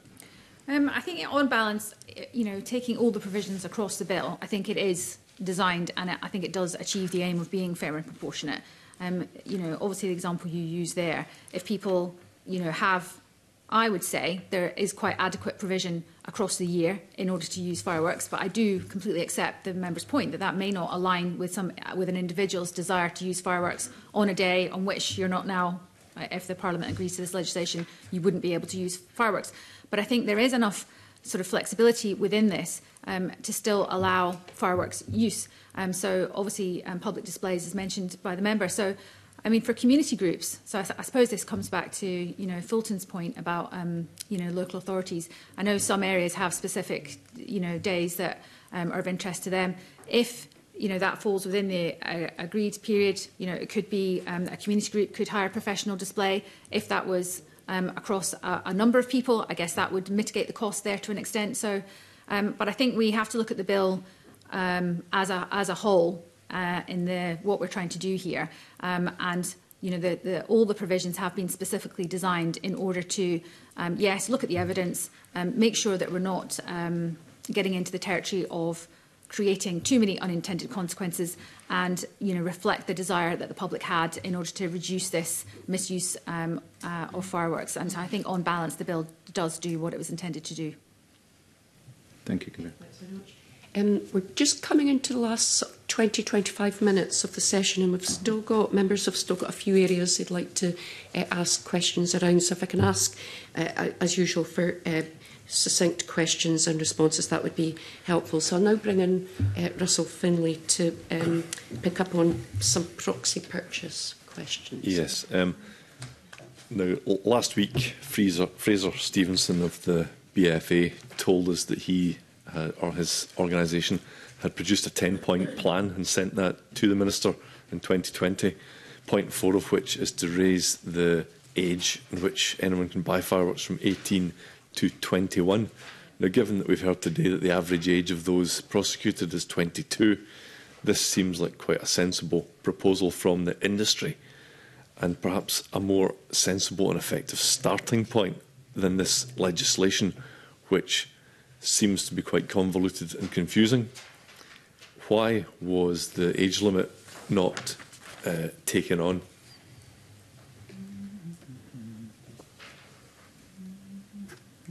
Yes, so we did look at this, and I think it was in my response to, I think it was Fulton. So yes, we did receive the 10-point plan from the industry, and as I said before, there were some things in there that weren't for the Scottish Government, they were for the UK Government. There was a number of suggestions in there, and there were some good suggestions in there. I think this is, this is something that we did consider. We don't have current plans to raise the minimum age for buying fireworks at the moment, because if we were to do a blanket ban on the sale of and use of fireworks for adults that are between the age of, let's say, 18 and 21 or 25, we think that could be disproportionate and potentially discriminatory, particularly when that's compared to other relevant age limits on sort of comparable goods and services. Right. But if it's that age group that's causing most of the criminality, is it not quite a simple fix? So there's no other age-restricted products that require you to be over 18 to purchase them, including, air weapons, for example. Right. Okay. Thank you. Happy to. Yeah. Okay. Just before we move on, I'm going to bring in Rona Mackay just in a moment to pick up on some of the proxy purchase questioning. Can I maybe just go back to a point around proxy purchase that we, again, members have been looking at when we've been taking evidence from previous witnesses, and it was looking at alternative options around the proposal within the bill on proxy for under 18s. And obviously we know that that's one of the key things that we're keen to, or the government is keen to bring forward earlier than the other provisions. Now, in this section, alternative legislative solutions, that doesn't seem to mention how the proxy purchase scheme could have been achieved through a different route other than the bill.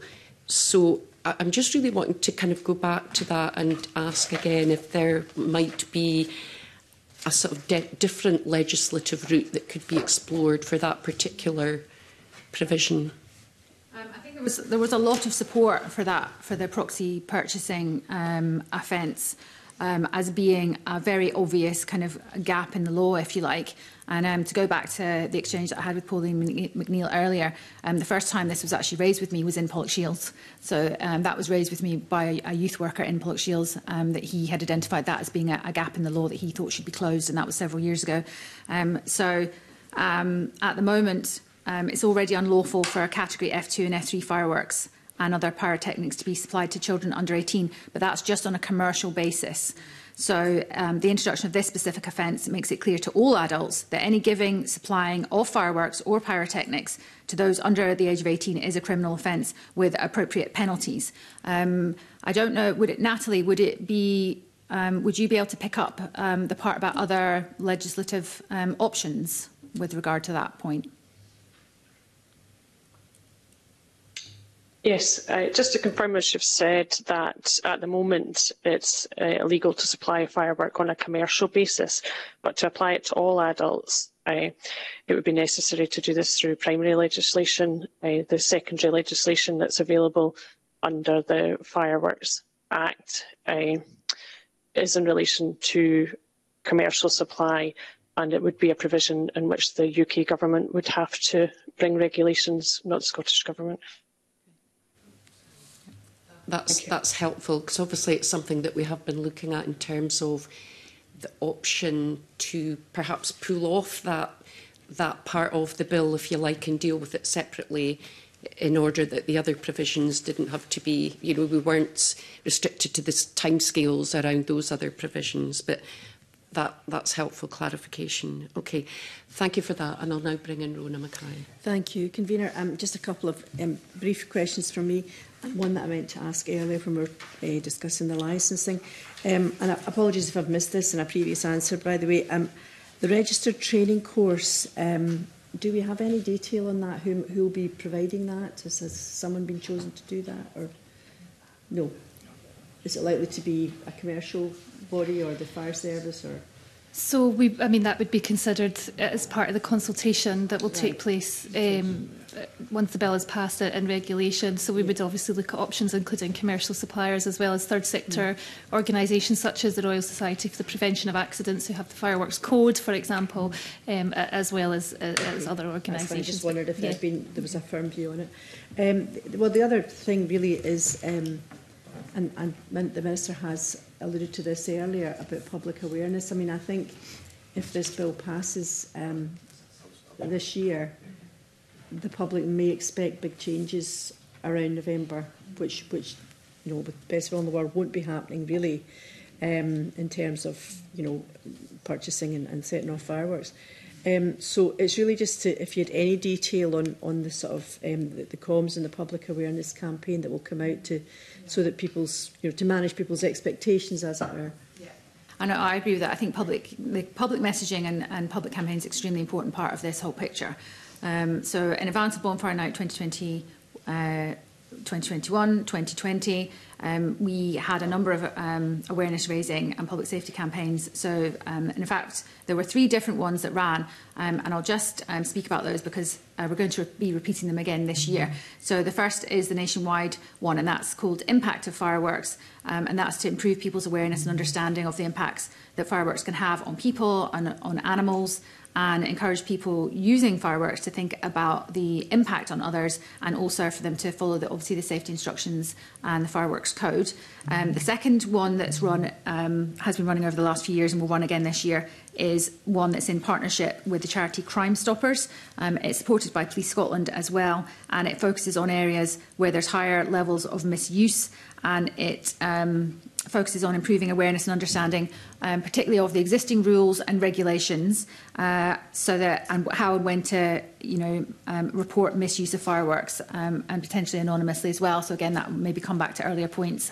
If people are seeing perhaps illegal fireworks being sold in their area, this gives people an anonymous way to obviously report that information.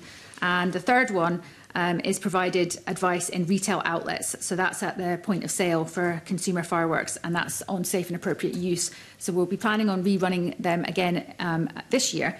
And if the Parliament agrees to the provisions in the bill, some of the bill will be, we hope, in operation before Bonfire Night this year, and that will be the proxy purchasing offence and also the provisions relating to pyrotechnics as well. Okay, and that message about what's in the bill for this year would be part of the, as well as the stuff you've done before. Absolutely, yeah, because I think it's key. The best way that we're going to get the culture change on fireworks that we started talking about right at the beginning is to make sure the public have the level of awareness about how to use fireworks safely and how to for everyone to respect everyone else, if you like, so that we get to that culture change, and also how to keep themselves safe. And I think that we need to make sure that level of knowledge is strong, and we do that by consistent public messaging that we're repeating year on year. And obviously, every time the regulations change, we will we'll update the messaging accordingly. Okay, thank you. Thanks, Convener. Thanks very much. Okay, we'll move swiftly on to some questions around control zones. I'll bring in Russell Finlay again. Yes, indeed. I was going to ask about the no fireworks zone, as they were initially called at some stage in the consultation process. no firework area, Yeah. right? And it's now become a firework control zone. Yeah. And not only is there perhaps risk, people might not understand what that all means. Would it not have been perhaps easier just to have no firework zones, given there appear to be two broad problems? One is the misuse of fireworks in a violent or antisocial way, and the other is just their legitimate use, but the noise and the distress that causes to pets and certain people. Yeah. So why not, if you want to go down this route, create no firework zones so that people can have peace and quiet? Yeah. So yes, it was, I think, called firework control areas. I think that was in, Eleanor, correct me if I'm getting this wrong, was that in the first consultation? Yeah, just in the first consultation. Yes. And we then changed it to firework control zones because we thought that when we put it into the legislation that this more accurately reflected what the provision would be designed to do. So I think that this provision will have an impact both on the misuse, as the member suggested, and also on the legitimate use, which also can be, I think, problematic for a number of people. And the idea of this is to reduce the use of fireworks in particular areas where they're currently impacting on people, I guess, because of their sort of prolonged and unpredictable nature. I think it gives local authorities that ability to look at what's happening in their area and then take action in order to try to address this. This was a theme that came through very strongly to me when we were developing the provisions of the bills. That local authorities were very interested in having this particular provision because they felt it would help them address the issues that they're seeing, and it would give them that control over setting the areas, etc. And we also might see areas being designated like this, that are near maybe care homes, older people's homes, shelters for animals, this type of thing. So it just gives that sort of degree of flexibility. But what we have said is that public displays can still take place during them, and also community groups, etc., would still be able to put on displays as well. I can see how there is an argument for saying that maybe that hasn't quite struck the right balance. So I would be interested in to hear what the committee's view is on that. Yeah, just going back to that, it's not just those two criteria that can, within these control zones, it can also be private homeowners bringing in a company. Yeah. So I suppose people living in these areas think they may have some peace and quiet, but in fact it changes nothing because fireworks will still be going off in these areas. And I think that's what might confuse people. I think it would. I would envisage this. Well, it will result in a reduction overall of the amount of fireworks and the unpredictable and sporadic nature of them. But I do take the member's point about the use of private displays, and that is something that I'm open to considering. The Parliament's view on that one, and I'd be very interested to hear what the committee come back to me in their report, particularly about that provision. Okay, thank you. Thank you very much. I don't know if you want to just pick up the next questions around pyrotechnic articles. Yeah, now, so the Scottish Police Federation have given evidence to the effect that the good intent behind this legislation might be undermined by what they called bad legislation as drafted. One of their specific concerns was around pyrotechnics and their increased use of football matches and other large-scale events. Now, the Federation said that the bill should be amended for this to become simple possession being an offence, with the obvious clause to protect of reasonable use or reasonable possession for legitimate users. Now, Police Scotland have since written to us and said much the same thing. They believe that the law should have a simple possession written into it. Is that something you're going to take on? So we did consider this, and I'll ask Dave to come in a minute and sort of explain the process that we went through to get to the point that we're at.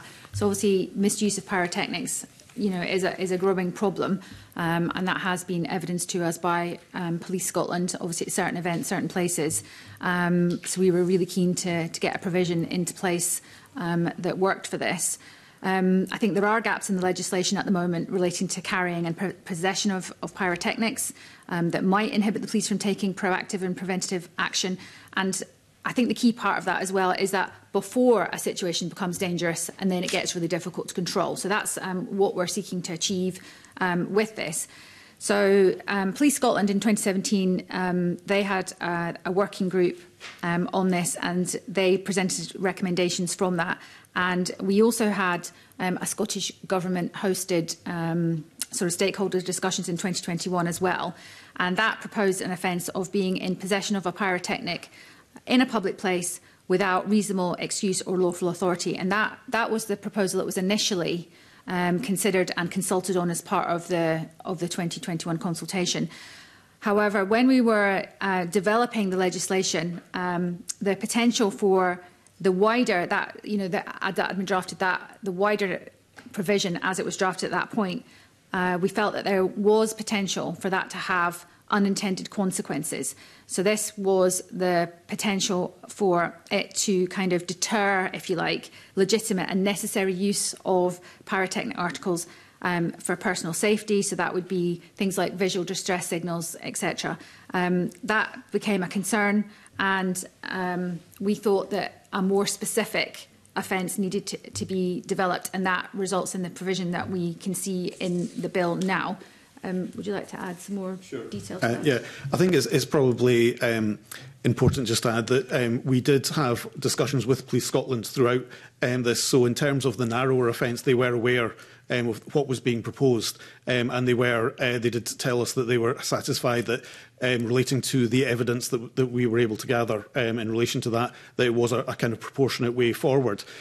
Certainly the point that they're making that a narrower offence is more difficult for them than a broader offence, we absolutely accept that it's more difficult to do. However, the sort of, I suppose, the key things round about here were obviously, in terms of our considerations, were obviously that we had to consider our obligation to be as to take the least obtrusive method to fulfil the policy objective.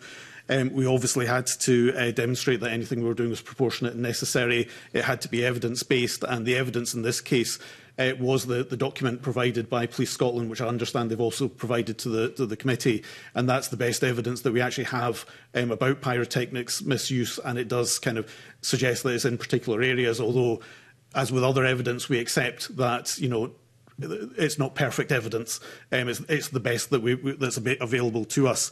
Additionally, obviously, things have to be compatible with human rights. And as the Minister has mentioned, very importantly for us, particularly in relation to the pyrotechnics, is that we don't inhibit the legitimate use of pyrotechnics for safety purposes. And we are really very, very conscious of that in terms of what we were doing and trying to make sure that it was very clear that we would not be inhibiting people from taking safety flares when they're going out to sea, when they're going out into the hills or whatever. So those were the kinds of things that we were taking into account. And on that basis, we felt that what's being proposed in the bill is a proportionate response to the evidence that we have. We accept that it might be it's more difficult than a broader offence, but we don't feel that we have the evidence to go for a broader offence, and so that's kind of how we've ended up where we are at the moment. Just quickly coming back on that, the Federation said that their officers have got the common sense to not, go arresting people on mountaintops or in marinas who've got flares for legitimate reasons, and that would be the purpose of keeping this very simple. Is it now the case that that is completely off the table? Well, I think the way I'm looking at this is that, obviously we need to create, we're responding to a public health or public safety issue that we see. We have worked on this with the stakeholders over the last few years in order to develop the right provision. We need a provision that's obviously workable. We think this provision is workable. It's my job as a minister to use the least intrusive legislation in order to get to the objective, the public safety objective, as possible. So I think the fact that, obviously we've said, Police Scotland knew that this was the provision that was going, in the bill, they're aware of that. I think it is workable, but I think they, having that they've raised, concerns with this does allow us, we've got time now, we can go back, we can continue to work with them to make sure that we get this right. My view is that this is the proportionate response, and so I I hope that Parliament will agree with that. But it's over to the committee now to decide whether the government's view is that this does tread the line of responding to the issue to meet the objective in the least intrusive way possible. Thank you. Okay, thanks very much. I think I just can't resist the temptation, I suppose, to come in on this point. I mean, I know obviously Police Scotland have provisions within legislation around the likes of the carrying of offensive weapons, where if you have a lawful reason, then that's fine, or in the curtilage of a premises, if you're there for a lawful reason, then that's fine. And I just wonder if there is scope for this provision, bearing in mind, I would agree with Russell Finlay's comments that probably police officers err on the side of caution if they are aware that there is a provision within a piece of legislation that the carriage of, say, a pyrotechnic can be done lawfully, then I would anticipate that they would use that or invoke that legislation proportionately. So I would certainly be keen to perhaps see that provision maybe reconsidered again and explored a bit further. Thank you. That's just coming. No, do you want to come back on that? Yes, of course. I think I was just going to say, I mean, absolutely, we take on board the points, and we're certainly not trying to apply that, police can't use their common sense. Absolutely, they do it every day in making judgment calls and so forth. I think the key thing for us, though, is the issue of proportionality to the evidence that we have. And we have, we did previously say that if there's more evidence available, of course, we would consider additional evidence. And obviously, you have the evidence that is available to us. So if you feel that our response is not the proportionate one, then obviously it's up to you to be able to say that. But I think that's really been the key driver for the key thing for us in terms of is having this a response that is proportionate to the evidence that we have available to us. Of course, thank you. Jamie Green, you want to just finally come in? That's just 11 o'clock now. So, it was just on this, yeah. So, Minister, you said that the government is trying to introduce legislation which responds to a public health situation, but ultimately it's the police who will enforce the legislation that the Parliament passes, and the police in their subsequent supplementary follow-up to this have been very clear that they would like to see the bill amended to include a simple possession offence. Given that it is they, not us or the government, who will have to enforce the law, can you see why we would be minded to support them on that? Yes, I mean, we greatly value the input from Police Scotland, from the Police Federation on these matters. They've played an important role in developing this legislation. The evidence that we have received from Police Scotland is that this provision that we have, as it is drafted, is workable. But as we've said, we are happy to listen to the views of the committee on whether they think it strikes the appropriate balance in this case. I think we've got one very final question. I'll bring in Pauline McNeill and then we'll bring the session to a close. Thank you. Thank you very much. I wanted to be clear in my own mind about how the scheme and how the legislation works. So there's 37 days in which you'd be allowed to set off fireworks. Now, does that mean that the other days then, is that an offence? If you set fireworks off in your back garden, you're saying yes to that. We did have evidence last week where someone representing the retail trade, I think Jamie Green referred to earlier, was talking about there's a growing desire to set fireworks off for gender reveals, for big birthdays, or whatever. Personally, it fills me with dread, to be honest, because I do support the government's viewpoint that we need a culture change, that setting off fireworks every day of the year does cause a nuisance. Yeah. But you're clear that there would be a police reporting matter if your neighbour set off fireworks out with the 37 days. Yeah. That's a reportable offence. I just want to be clear about that. It would be, yes. And and you would expect the police to act against an individual if they did so? Obviously, enforcement is a matter for our operational partners. But yes, I think the key with this is to make sure the public are aware of what they're allowed to do and what they're not allowed to do, and with a view to, as you say, create the culture change so that people are quite clear that they're not allowed to set them off at those times. Yeah. Thank you. Okay, thank you very much indeed.